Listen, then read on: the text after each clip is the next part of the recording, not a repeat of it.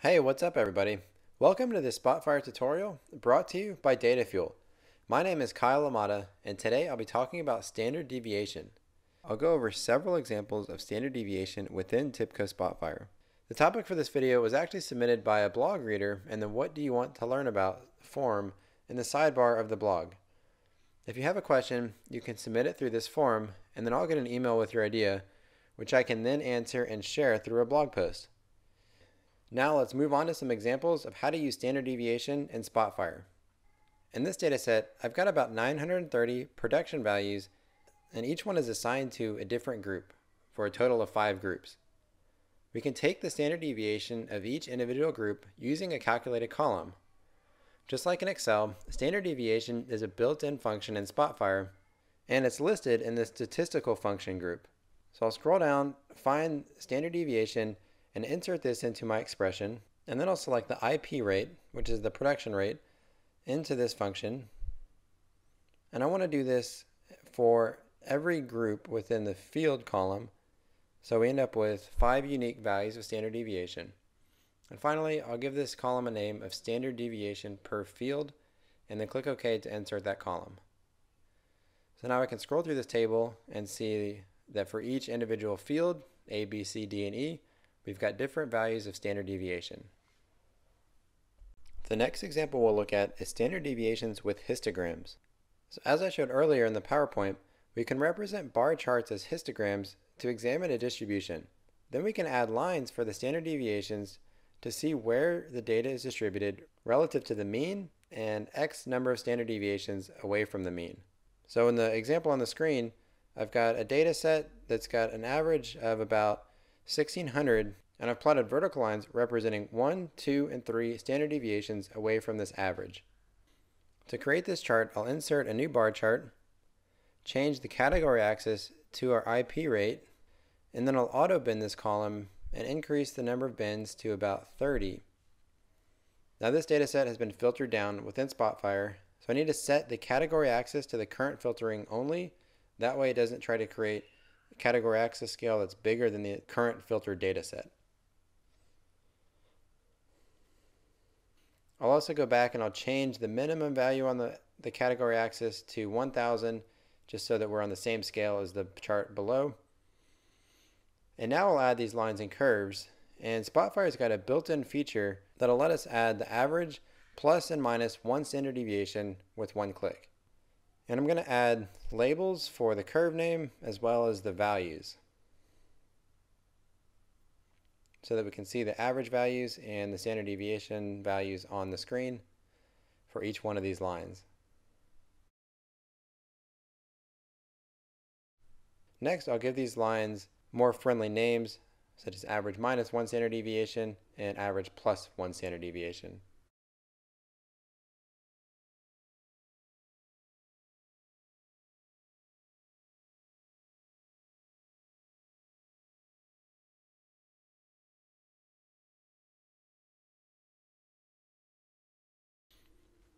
Next, I'm going to add the other 2 standard deviations. So I'll add vertical lines, and I'll select straight line with a custom expression. So the way that we're going to calculate this is to first take the average and then add that with the standard deviation, making sure to multiply the standard deviation by 2.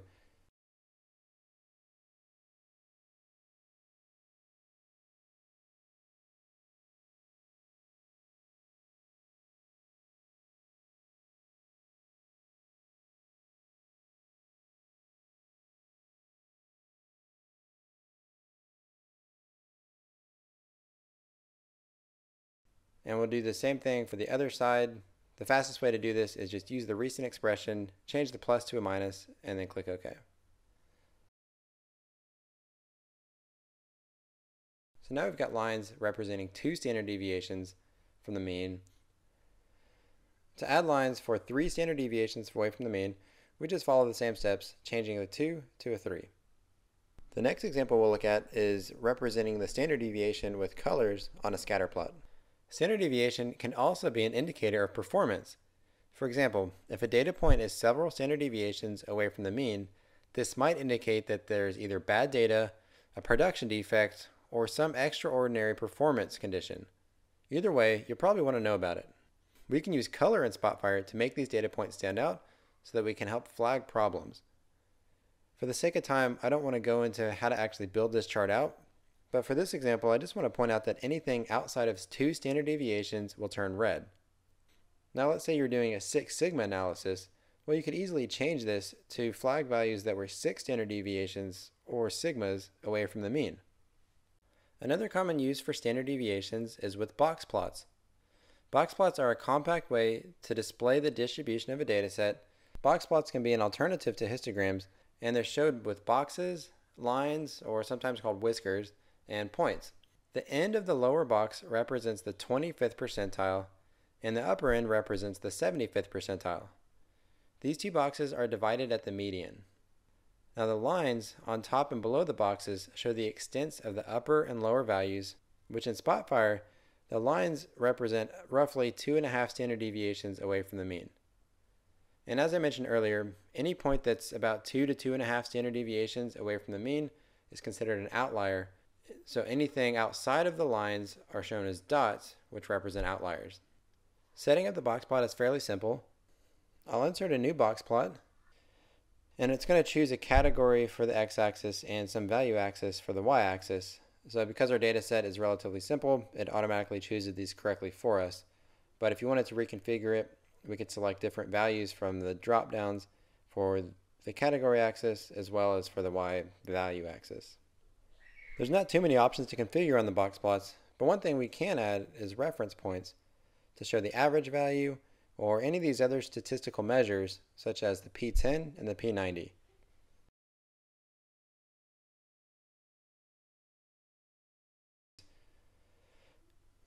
I'm just going to color these red, the P90 and P10 values to make them stand out. The final thing we'll do is adjust the data points shown in the statistics table, which is the summary table that's shown at the bottom of the boxplots.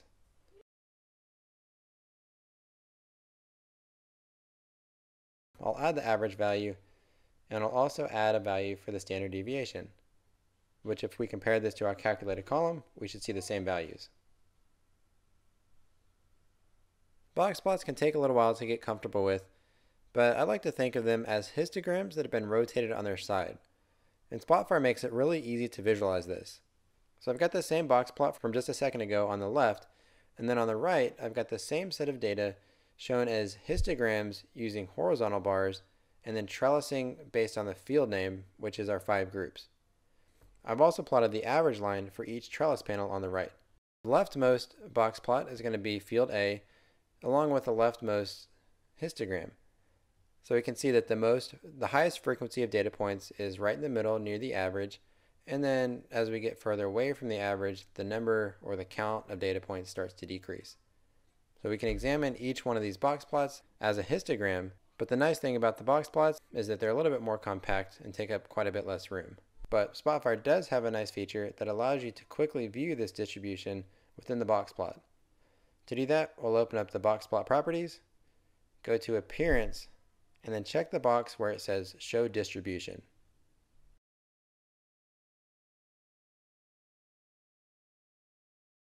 The next example I'll show is called a summary table. And a summary table makes it really quick and easy to show statistical calculations of your data set. So among other things like average, min, and max, this summary table is also calculating the standard deviation for each field. To configure this visualization, I'll insert a new summary table, go to the properties to select the columns from our data table that we want displayed in here, and I'll get rid of everything except for IP rate. And I want to break these calculations down into their individual fields, so I'll select field from the categorization. Next, I'll go to the Statistical Measures tab and choose the different calculations that we want displayed in this table. The standard deviation is going to show it by default, but I'll go ahead and also add in the P10 and P90 so that we show the same values in the summary table as we did in the box plot. And finally, I'll just adjust the font size so that the text is a little bit bigger.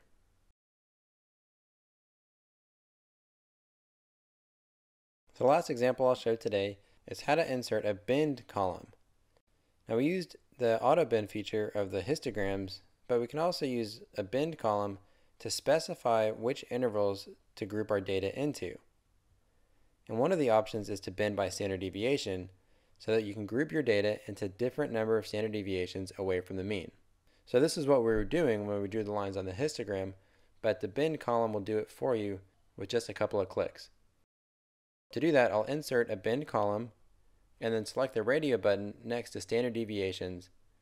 And you can decide here how many standard deviations you want included, and I'll just go ahead and leave them all checked.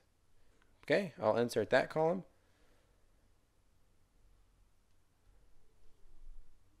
And we could use this calculated column to do a number of different things, but I'm going to go back to our first histogram.